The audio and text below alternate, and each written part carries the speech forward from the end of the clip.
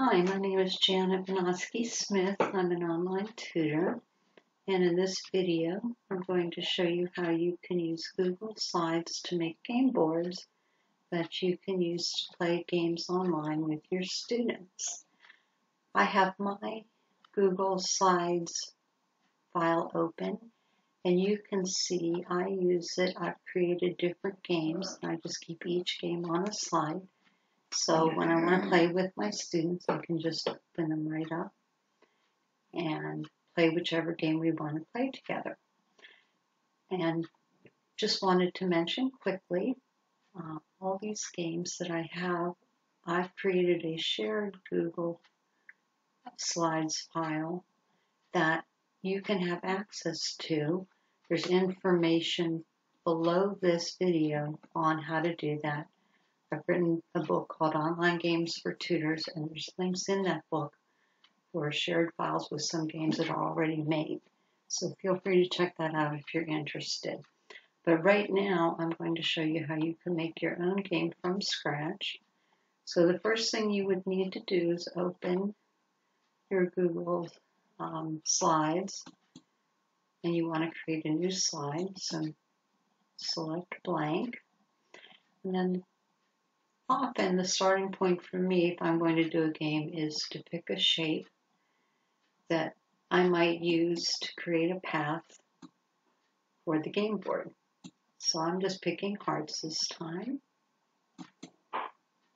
And then I'll use the tools above to change the color. Create a border if you want, and decide on the thickness of your border. So I've created one shape which I want to be the basis for creating a path. So now I need to make a bunch of these. So while it's selected, I would hold down the Control key and hit C to copy it.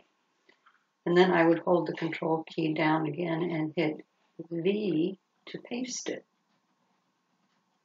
And I can paste and create as many hearts as I want. And once I have them, I can just start creating a path. And of course, this is where you can have a lot of fun and play around with it. Maybe you even want to make a path in the shape of a heart, since you have hearts. And I'm just pulling them out to demonstrate how you would do that. Then other ways you can create your shapes for a path or add some interest to your board would be to import some kind of clip art. And you can also use the text tool to create text or writing on your board. But let me show you one way you could import some clip art. If you go up to Insert, an Image, and then search the web. I already had hearts selected.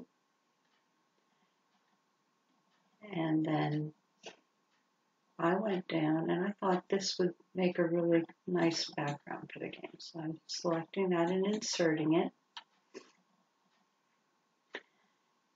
And once it's inserted, because I want this as the background and I want people to be able to see the hearts on top of it, I have to rearrange it. So I go up to Arrange and Order and Send to Back.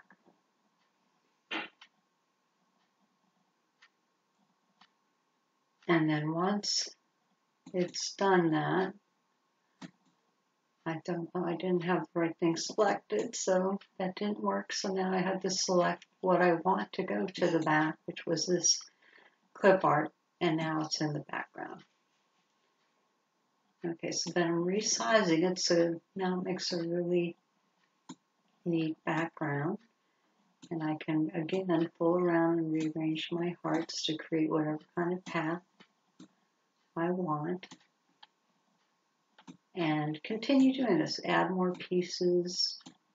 Have fun figuring out what you want to look like. Import additional clip art. And then once you have your board created and you have what you want to use, it's important to save this as an image file, because then it becomes one solid piece of art. And when you and your student are playing, you're not going to accidentally be moving around these shapes or anything else that you would put on a game board. So the way you would do that is you go up to File and to Download, and then you want to go down to JPEG Image Current Slide, because you only want to do this to this slide, and that creates, it asks you to save it, so put it wherever you are going to be able to find it. It will also download it here, and then you just want to go and create another blank slide. And once that's created, you can simply drag what you've created up, and it becomes a solid image. Basically, it becomes your game board that you can then use with your students and create other shapes to be the tokens or game pieces so that you can play games. So here's an example of a finished one. I created the game board and saved it as an image file here. Then I made a few more pieces to serve as, using the shape tool to serve as the pieces for the game. And they can be dragged and moved on the board. And then I also created a text box so that if we're doing spelling practice, I can give my student words or sentences to type. And for each turn, they have to type the word and then roll the die and take their turn. So that's how they can play games. So I hope this gives you lots of ideas for things you can do on your own to make your tutoring more fun and to create some fun practice activities for your students. And don't forget, if you'd like information on how to get some of these pre-made boards that I've done in a shared Google Drive file, just see that information below and you can find out about that.